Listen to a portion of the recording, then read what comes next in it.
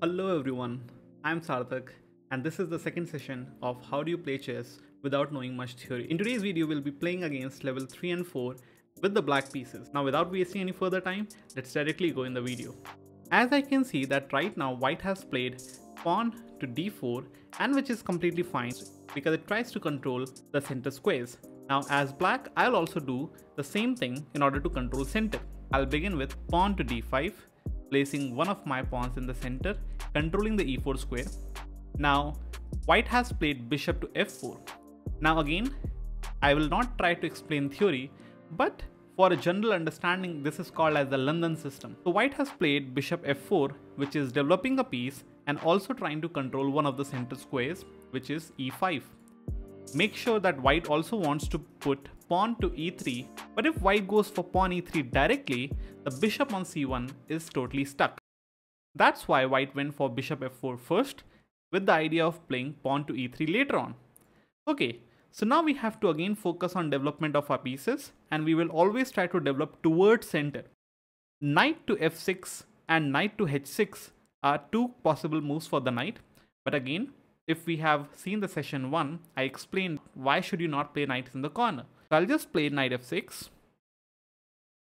White has played pawn to e3, and now white wants to bring out the knight and the f1 bishop. Okay, so now I can follow the same logic. If I play pawn to e6 directly, my c8 bishop gets totally stuck. So first of all, I'll try to bring the c8 bishop out. I can bring it to e6, f5, g4, h3. Now, just by process of elimination, I will understand that bishop to h3 is a bad move because the knight can eat me or the pawn can take me. Bishop g4 is possible, but I don't want to go in the opponent's camp, but it is a decent move at the same time. Bishop e6 is not a good move because it is like a short-term thought process. If you are trying to just think for a short term, you will say that, you know what, I'm bringing out the bishop and I'm controlling one of the center pawns, which makes kind of sense. But if you start thinking for the long-term development, you will realize that because of your e6 bishop, the pawn cannot move. Because of this pawn, the bishop cannot move. Because of this bishop, the castling cannot happen. So just because of your one decision, which is bishop to e6, all the rest of the development moves are getting stuck. So I'll play bishop f5. Knight c3 is a very nice move from white. It develops a piece and it also comes towards center. There's a hidden threat as white what they will do. Suppose if I play something like pawn to e6, right now I can realize that bishop is controlling or bishop is pointing to the c7 square. If I play pawn e6, they can also try to go with knight to b5 and try to attack me, for which I will be replying by knight to a6. So suppose if I am knowing theory, so I will just continue by pawn to c6. But I'm assuming that the viewer of this video is not knowing these kind of attacks, because in the last video, I read one of the comments that said that we get stuck when the opponent tries to attack me. Now, what should I do about that? I'll invite the attack. I'll hope that white tries to go for knight to b5. So suppose I play pawn e6, and I will want them to play knight to b5. Okay, they are not doing that. But let me just explain the process. Even if knight b5 is done, a very common mistake from black players at the beginner level is they just play pawn to c6. Now this is a mistake because actually the knight on b5, the idea is they are trying to hit c7. Even if you play pawn c6, you have not controlled c7. So the knight can simply go knight c7 check. The bishop is guarding it, so the queen cannot take it. And if you move the king, there goes the rook. Now, what is the better way to deal with this? The better way to deal with this is you just try to understand that, you know what, they're trying to attack c7 square 2 times. I am defending 1 time. So how can I put one more defender?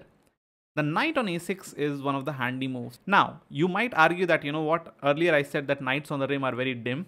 But it's like if opponent is trying to attack you, you have to save your pieces. You cannot just give away your rook in order to develop towards center. You have to save yourself.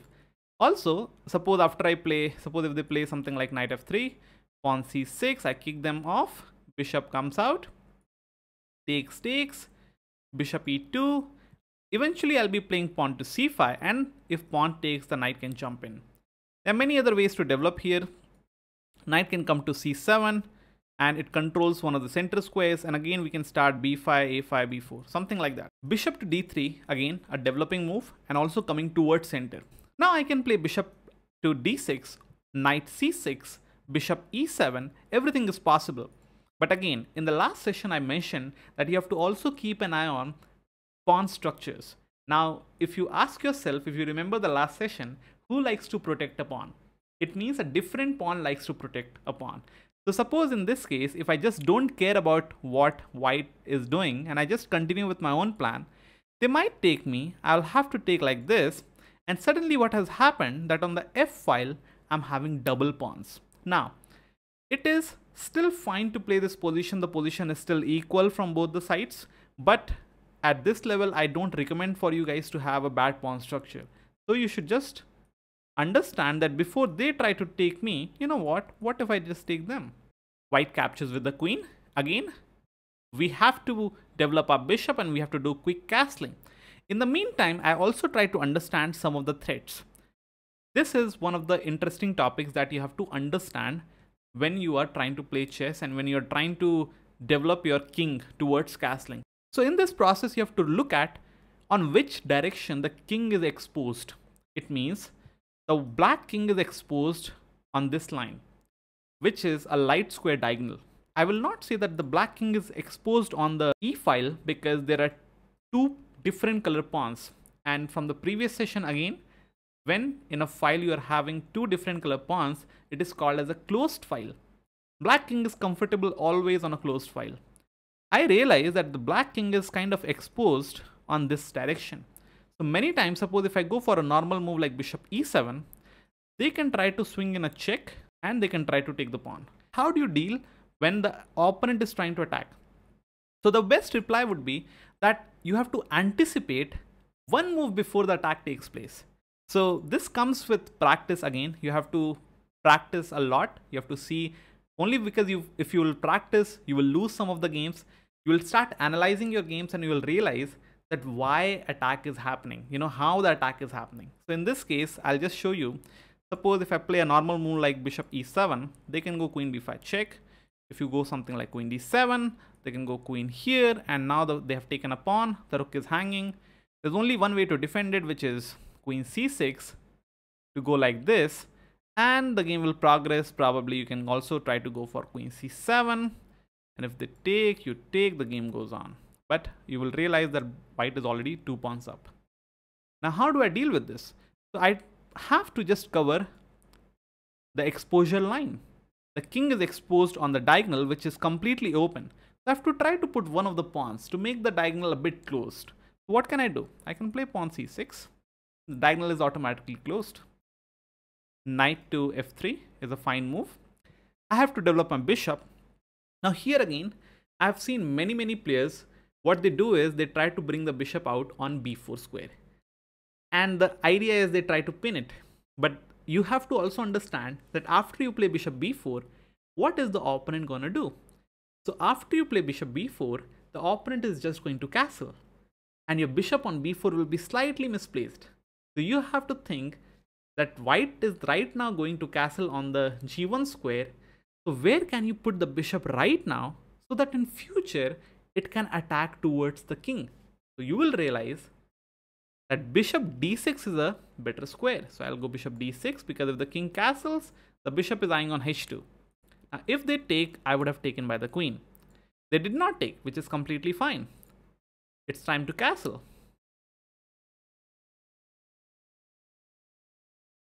They are playing pawn h3, and again, you are about to complete a development. So we'll play knight to d7. There are two choices of playing a6 and d7. So knight d7, forming the knight pair. They are again not castling. They are delaying the castling.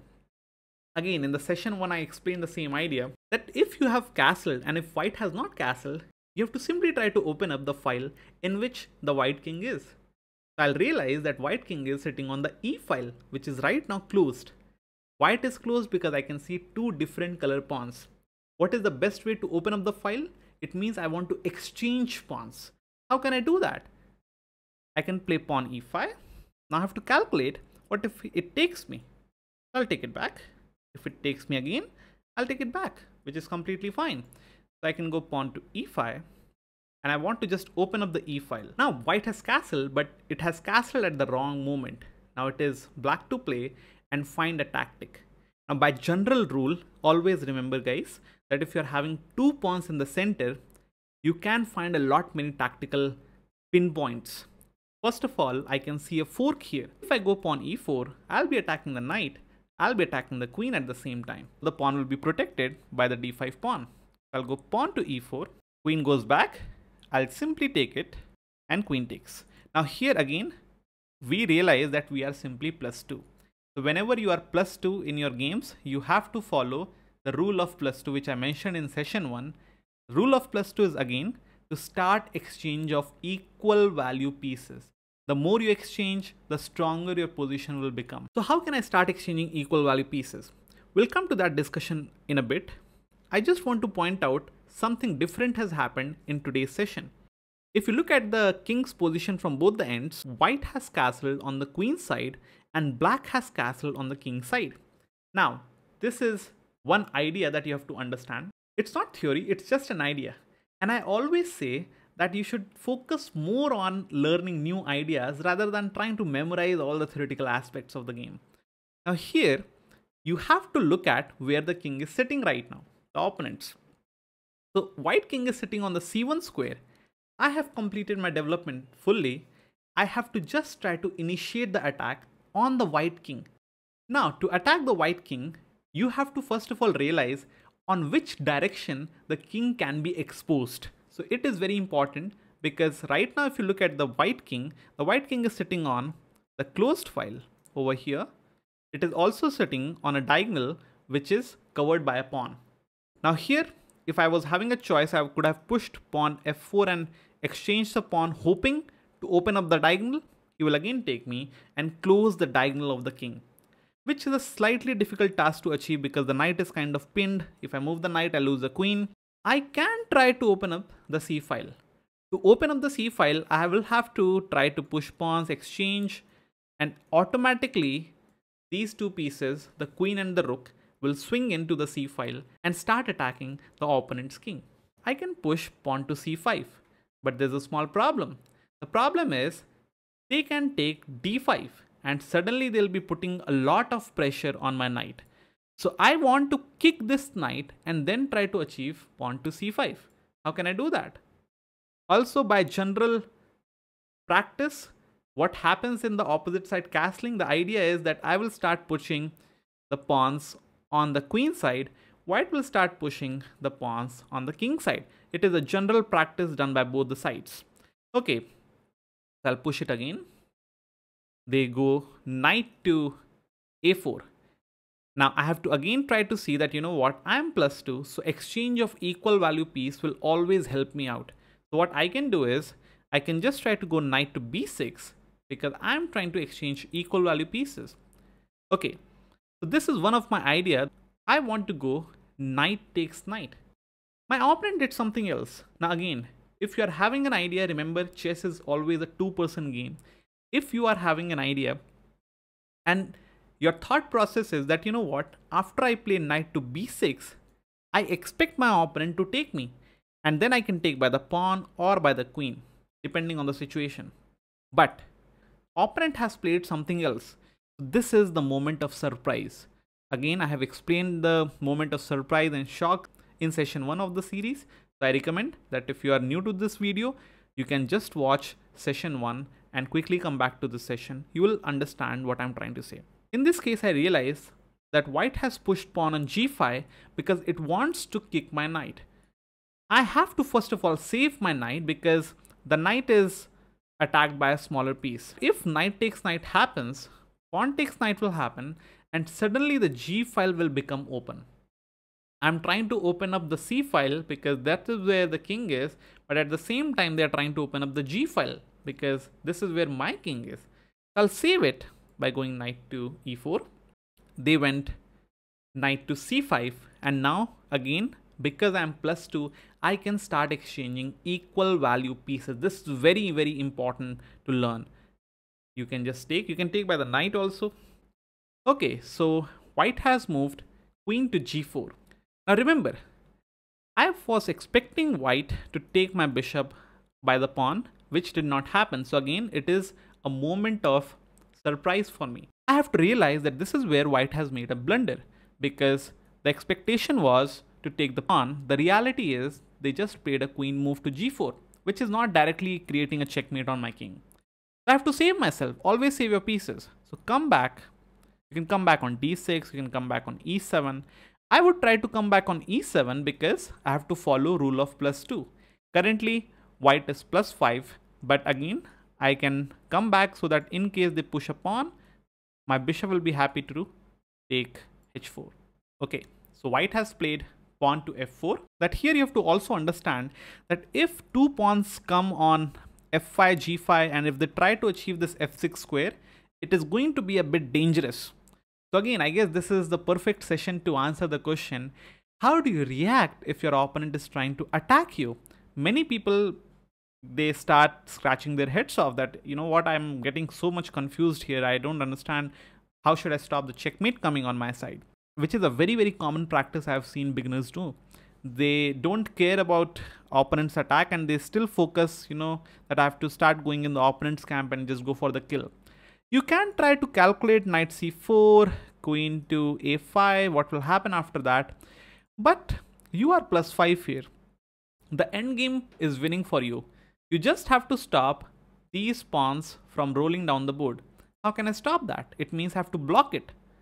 I can go pawn to f5 without much of a thought. Even if they take en passant, I'll be happy to take it back. Okay, so they have moved the queen to h5.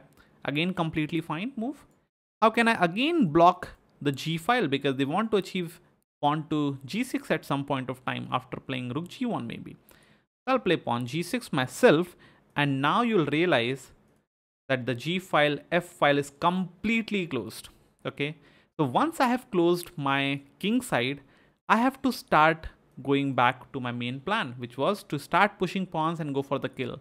I can play knight c4 here, I can play pawn a5, pawn a4, everything is just fine. So I'll just make a move. They are just going queen g2 because there's no way to open it up. There's no knight that can be sacrificed on f5, or there's no light square bishop. So this dark square bishop is kind of blocked by its own dark square pawns. So you can take as long as you want here to launch the attack. Okay, rook e1, again not doing too much. Let me just go for the attack directly. Okay, I can take this pawn, I can take this pawn. This is a free pawn. This is not a free pawn because the king might take back. Also, I'm +5, which is more than +2 obviously, so I can follow my rule that when you are more than +2, exchange equal value pieces. Anything goes here. If you are thinking that, like instead of pawn a2, can I go knight f2? Of course you can. Of course you can. So now the queen is about to happen. My opponent did not react to my plan, which was to make the queen. So I'll just make the queen anyways. Okay, the king has moved to c2. Currently black is +14, which is a huge margin in the game. I will have to save my queen. So I'll go queen to a2 with the idea of going queen to b3, check.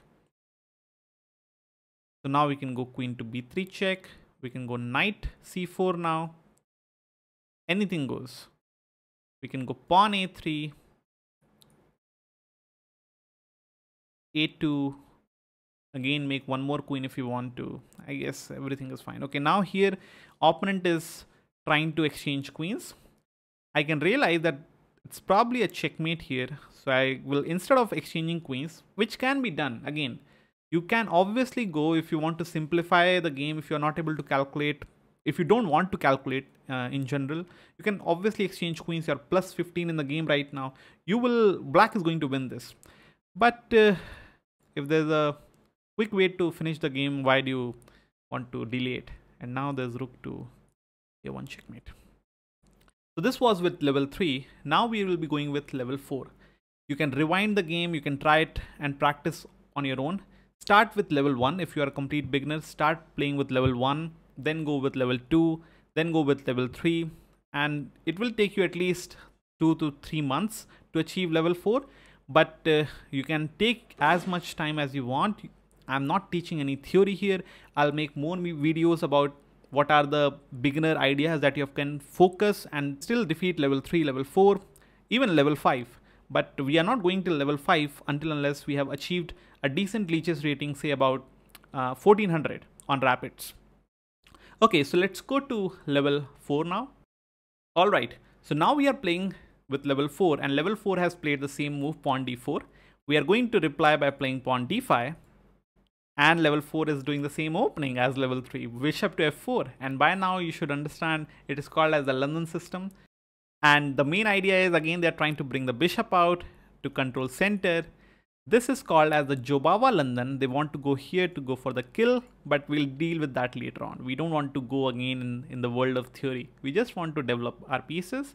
So knight f6, pawn to e3. And again, remember, you want to play pawn e6, but is it the right time? So again, you have to think about short-term developing plans and long-term developing plans. If I play pawn e6 right away, I will struggle very, very hard to develop my bishop. So first of all, I'll play bishop f5, followed by pawn e6. Okay, so they are playing bishop d3. As I said before they try to capture you, you capture them. Queen will take. And again, I can play pawn e6, or I can play some knight move or something. But there's one thing that if you have watched level 3 game carefully, you should understand. After queen to d3, white is having a plan. Suppose if you play something like pawn e6, you have to remember this. Queen to b5 will be a check, and it will be a target on the pawn, because your king is exposed on this line. The king is not exposed on the e file because you are having e file closed, because you are having two different color pawns, but the diagonal is exposed in which the king is. So you have to close it by playing pawn c6, pawn c3. Now you can just complete your development by pawn e6, bishop d6, and finish off the development. Bishop to e5, completely fine move. You can focus on your castling. Okay, now bishop e5 is an interesting idea. Why it's an interesting idea? Because if I don't care too much and if I just think about what my developing plans are, after I have castled, I will have to play knight d7. But as soon as I play knight d7, bishop is hanging for free. So these are small things that you have to understand. That, you know what, they are not capturing me, and I cannot play knight d7. You have to make a different plan. That is where you have to not memorize. Don't focus on memorization, at least at this level, that you will memorize the opening setup. You will just play knight d7 and you will realize, oh my god, what has happened? How did the bishop get lost? So I have to make a plan. How can I bring the knight out? Remember, towards center, I will not want to go to a6. Okay, a6, c7 is fine, but because I have said that control of center is very important, I will make a different plan to bring the knight towards center. The second plan can be, okay, I will not play knight d7, but how about knight c6? Now, how can I achieve knight c6 here? So to achieve knight c6, I'll have to push c5, and then knight c6 is completely playable. Okay, queen b5, as said before, queen b5 is a nice move. The idea is that they want to hit here. So again, what you have planned here, not every time it works. That you want to achieve knight c6, but ask yourself, is it the right time to achieve knight c6? The answer is no, because queen b7. So I will just go queen c7, protecting my bishop, protecting the pawn, protecting the b7 pawn. And then I can achieve knight c6 in future. We'll see what happens. Bishop takes bishop, queen takes, and probably they can take here. Okay, now we are down a pawn, but still it is completely fine position. Why it's completely fine position? Because we are having center control. So I can still continue the game by playing queen c7 or queen c6. They go back and we say thank you for the pawn. Knight c6 is playable in the next move if everything goes fine. Okay, so knight f3 is not threatening my queen, not threatening any piece of black. So I'll achieve knight to c6, knight to b3.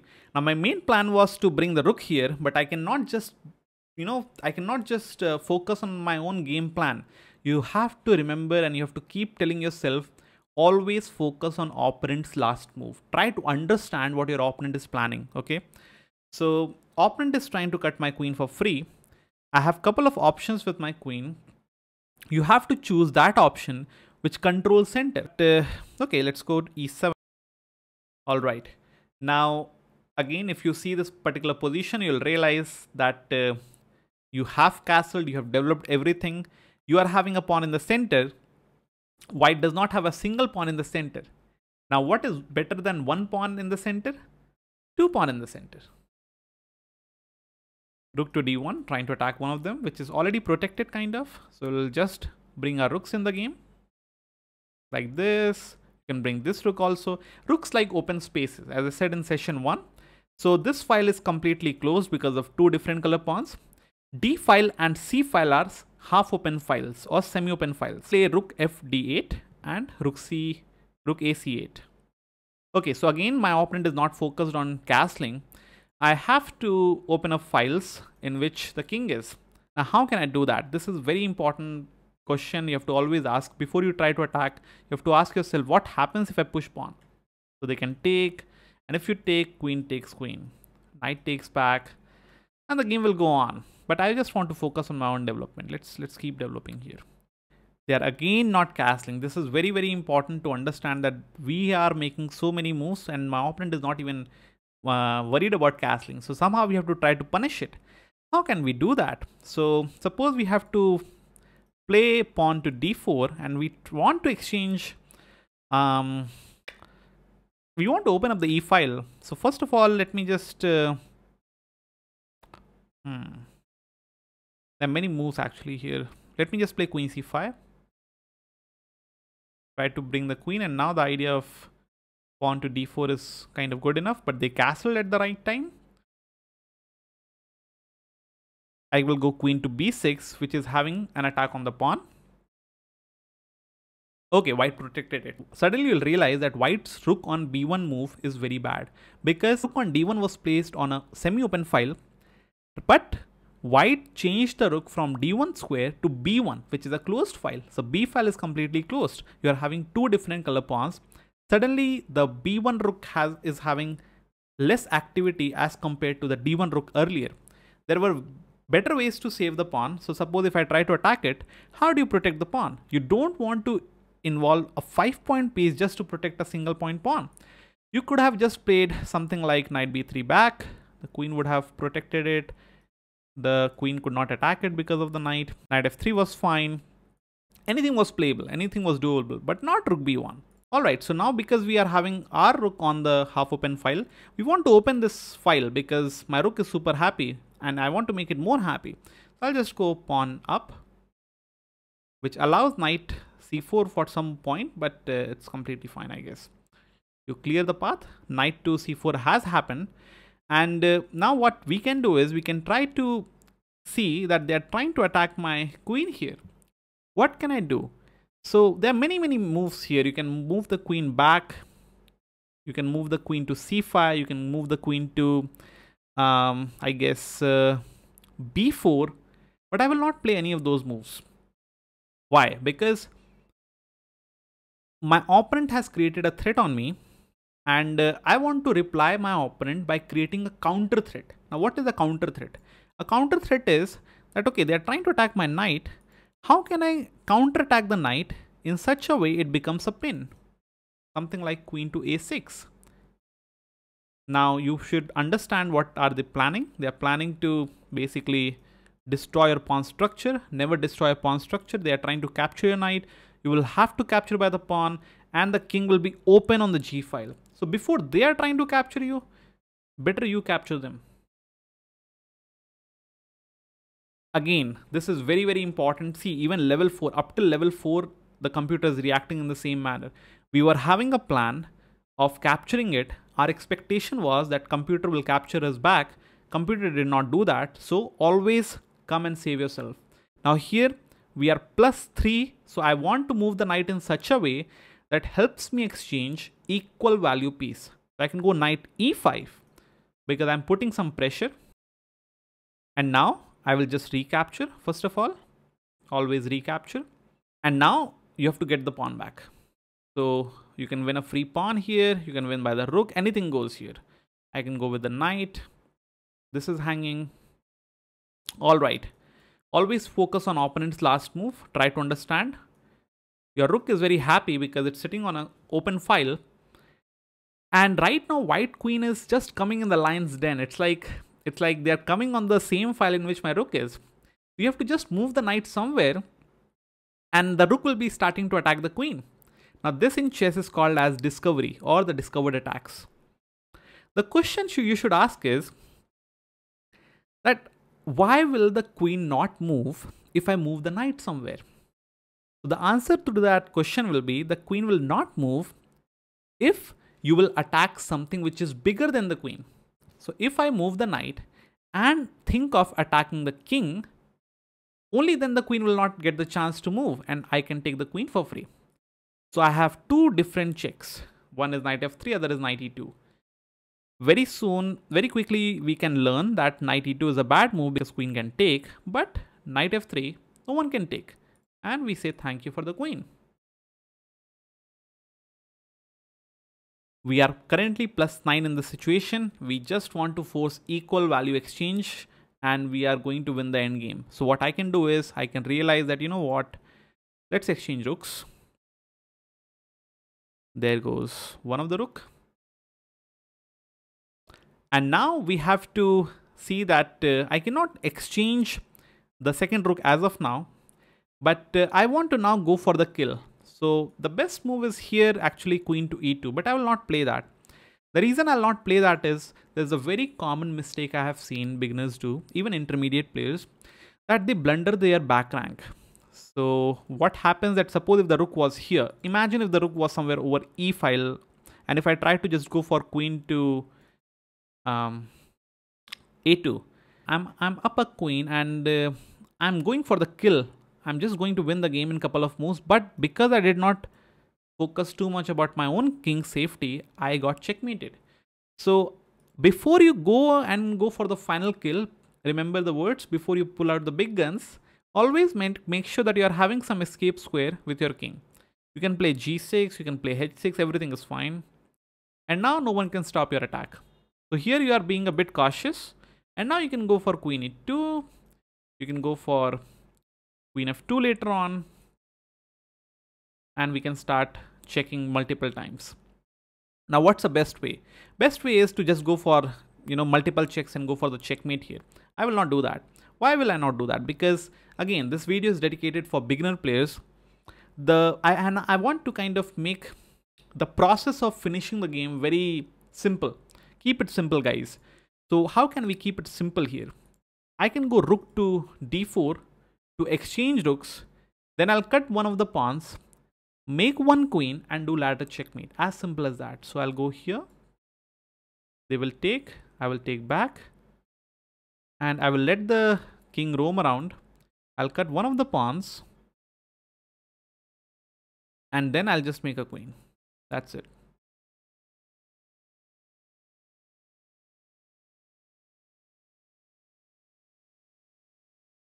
Okay, now because I have made the queen, I'll see that the king is on the 4th rank. So first of all, what I will do is I will just try to cover the 5th rank. And then it becomes a very simple ladder. You go here, you go here, then there, and then checkmate. Okay.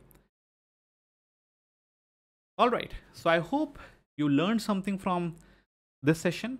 The main idea was to explain the thought process of how the match should be played. And what you guys have to do is you just have to start playing. Don't think too much that it's all about theory. No, it's not. It's just about learning and implementing and again relearning. Okay, so what you have to do is you just start your practice with level 1. If you are able to defeat level 1, switch to level 2. If you're able to defeat level 2, switch to 3, 4, so on and so forth. And if you are having a rapid rating on Lichess or on chess.com above say 1200, then you should start focusing on learning some openings. Okay, but before that, I don't personally recommend to learn any opening, any theory. You can play, actually you can play whatever you want, but every move that you make should control center. That is the only requirement, as I was doing in this session. The next session we'll be going with level 5 and level 6. Level 5 will be playing with the black pieces, level 6 will be playing with the white pieces. I know it's not for beginners, but still I would like to demonstrate that how can it be done, you know, without applying, without knowing much theory. How can you still play with a bit high level computers and try to get better of them? So I'll stop the session here. If you like the session, do let me know in the comments if you were having doubts, or if you were able to implement it. And also I would ask you guys to subscribe the channel so that the channel can reach out to more such audience. And that's it from my side, guys. I wish you have a good day, and I'll see you in the next video. Bye bye.